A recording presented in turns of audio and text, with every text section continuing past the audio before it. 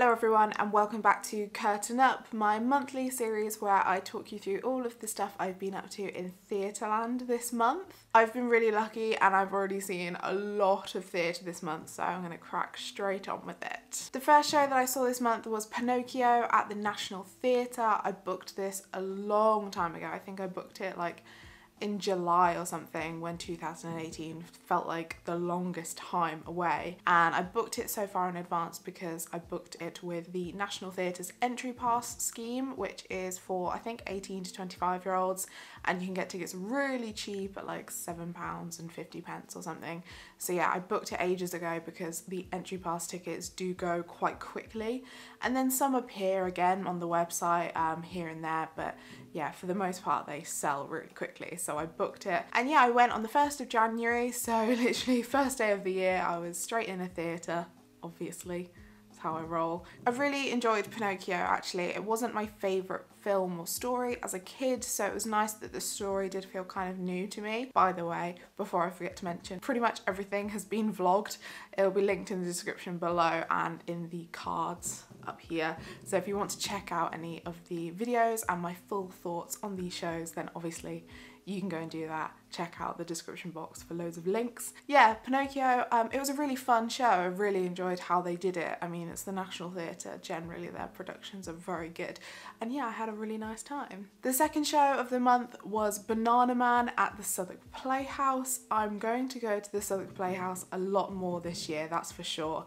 I've purchased their subscription service, which is basically where you pay £60 and then you can get 5 tickets from that. That's their pay-as-you-go subscription, but you pay it once and then yeah, you can redeem that for tickets, which is a really great scheme.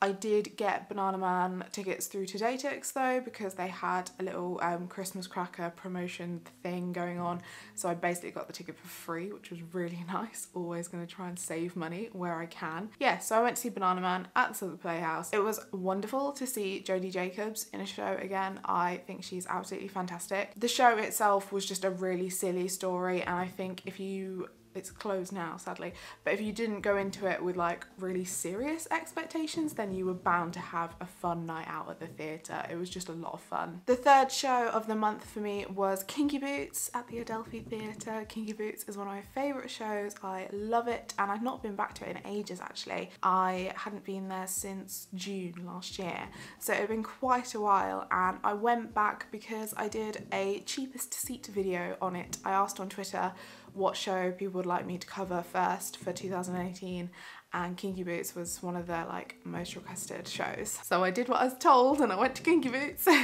That video is now up on my channel, so if you want to see what the view is like from the cheapest seats at Kinky Boots, then you can go and check that video out.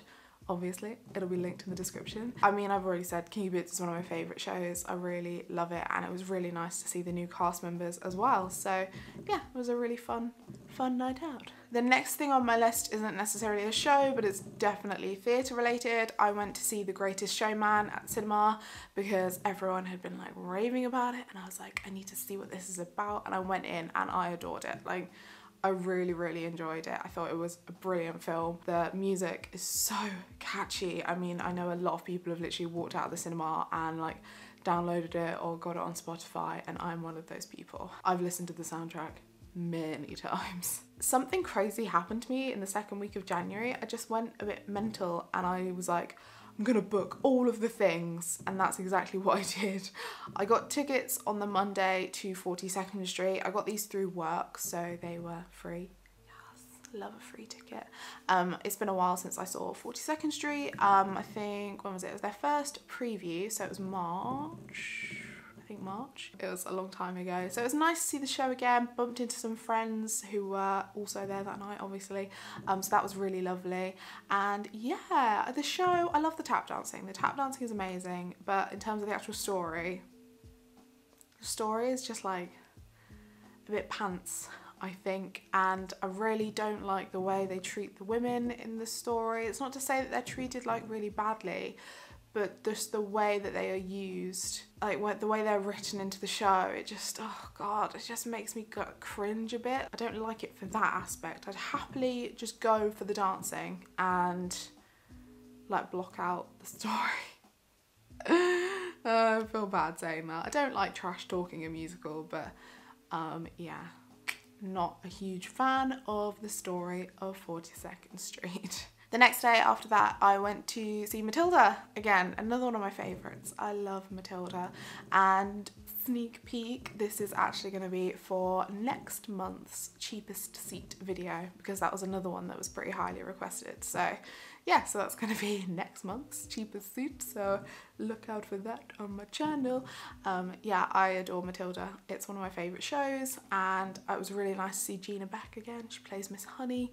She is wonderful, and yeah, I just love it. And also I had a Trunchbull swap, which was really fun. There's not really that many shows, considering how much theatre I get around to seeing. There's not really been that many occasions that someone has gone off during the interval, and this is something I adore about Matilda, because they really make a statement of stuff like this happening, and in a good way. So for example, at cast changes that I've been to, or like the first night performances for a cast, they've made an effort of someone comes out in a suit beforehand. It's normally like the company manager or someone like that, and they announce it. They say that new members are joining the company and this is their first performance, and it really like amps up the audience. It's really great. And this happened at the show that I was at. Obviously someone came out at the end of the interval. I can't remember if they were in a suit or not. I think they were. Oh, I can't remember. And they said that David Shannon would be off and Simon Shorten would be taking over, and everyone cheered, and it was really lovely. And I was like, my heart, because understudies often get a lot of crap from audience members, and it's like, oh, we like the understudy, blah blah blah. So to hear an audience cheer on the fact that an understudy was taking over for Act 2, it really warmed my heart. It really made me happy, and it was so fun to watch. It was so fun to see, and like my brain really thought about it during this show. Like, I'm always appreciative of understudies. I think they do amazing work, but to think of like someone, like he must have been in the ensemble for Act 1, to then like psych yourself up to go on for one of the principal characters in Act 2, and as well just the whole notion of like, normally you're doing a show, you go from the top of the show and you go on, but like if you're coming on halfway through, I don't know, it just kind of blows my mind to think that someone could so easily jump in and do part 2 of the story having not done part 1 in that. Like, I know that's what they're trained to do, like they're amazing, but it just kind of blew my mind a little bit. On Wednesday, I spent the afternoon in the rehearsal room with Eugenius, the cast and crew of Eugenius, which was awesome. A group of bloggers were invited along to check out how the show was coming along and have a little Q&A with some of the cast and the creative team, and that was so much fun. I'm really excited to see what this show is going to be like at the Other Palace, which is one of my favourite venues, so that's something I'm really looking forward to in February.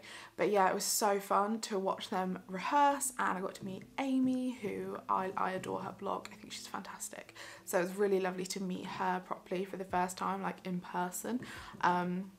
Yay, friends. In the evening after the rehearsals, I went to see Barnum at the Menia Chocolate Factory. I'd been meaning to book this for ages, but obviously hadn't got around to it. And then I saw The Greatest Showman and I was like, I need to see Barnum. So I booked with Get Into London Theatre, so it was a little bit cheaper. I say a little bit cheaper, it was still £40, which is not a price I love to pay for the theatre, but I will do it on special occasions.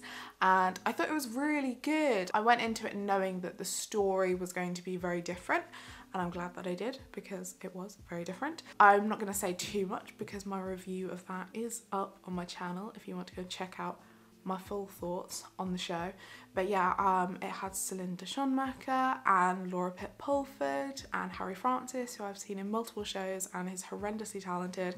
So yeah, I mean, I mainly went because I knew that they were in the cast and I really love watching them perform. But the whole ensemble, the way they did it all, it was so good. And they're doing some discounts on Today Tix now, so I definitely recommend that you try and see Barnum. Obviously, Today Ticks referral code plug. It's on screen now and linked in the description if you want to get £10 off your order. 2018 and I'm still plugging away my Today Ticks code. But seriously, I had a really fun time at Barnum, so I definitely recommend checking it out and hopefully not being put off by the ticket prices. And if you go to see Barnum, make sure you stay in the bar area before the show. Don't go straight into the auditorium. If you watch my vlog, you'll see why. On the Thursday of that week, this is beginning to sound like the 12 days of Christmas and I'm kind of here for it. On the Thursday, I went to see Young Frankenstein. I went with my lovely friend Sam, who has seen the show before. I day sat for us because it's a cheap way to get tickets to Young Frankenstein. So we were on the second row. It was very close. I'd heard mixed things about this show actually, now that I think about it. Like mostly positive, but also a bit like in terms of the story, which I agree with, because it's again similar to 42nd Street, the way that women are portrayed. I just cringe. I'm not the target audience for that style of writing and humour. So it was lovely to see Diane Pilkington though. Sam is a huge fan of hers and I've definitely become a fan of hers over the last couple of years as well. I last saw her in Whisper House and I saw her in Mamma Mia. Didn't see her in Wicked. She was before my Wicked time, but yeah, I think she's a fantastic actress, so it was really lovely to see her. The show was funny, don't get me wrong, but there are some bits where I was just like cringing. On the Friday of that week, I went to an industry workshop of a new musical called The Mill on the Floss, which was very exciting. I love seeing new musicals, especially ones that are still in development. I think it's very exciting to know about shows like this before most of the world do. I actually heard a couple of songs from this show sung at a concert back in 2014. My friend Chloe sang one of the songs and she broke me. It was a beautiful song and it was a very sensitive time of my life, so I had a breakdown because of it. And then she recently posted on Facebook about doing like helping out with the casting for the show, and the cast was really good. So I was like, can I come, please?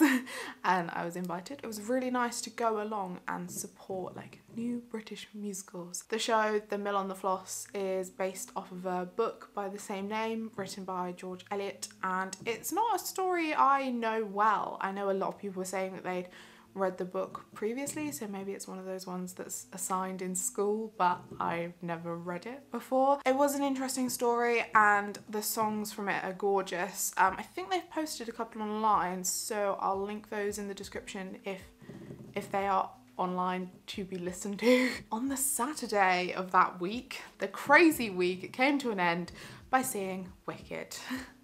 My first Wicked trip of 2018. I am crazy, I know. I day sat with my friend Eddie so that us and Sam could go and see it because Laura Pick was on as Elphaba, and if you've been watching my channel, you know that I've become a crazy fangirl again, primarily because of Laura's Elphaba. So yes, I've obviously seen her a few times now, and Sam and Eddie hadn't seen her at all.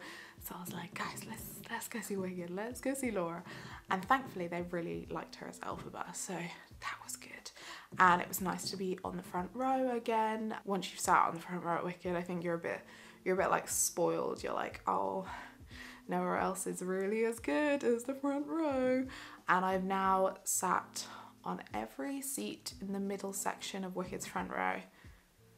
I'm proud of it, but I also probably shouldn't be proud of it. After that crazy week of theatre going, I kind of burnt myself out a little bit. I had one more thing booked, and then for the next week I was just like, I've ruined myself. On the Monday of the following week, I had booked to see Six at the Arts Theatre because I'd heard really good things about this. It had been at the end of my fringe last year and loads of people were raving about it, and I thought I need to see what this is about because they had a very few performances at the Arts Theatre. I think it was like every other Monday or something during December and January or something like that. It was very limited performances. So when I first heard about it, they'd already sold out of all their shows and I was like, oh, that's sad. And then they added another night and I was on it. I was like, I'm booking that. I'm not missing out, because otherwise I get FOMO about these things and I just don't like that.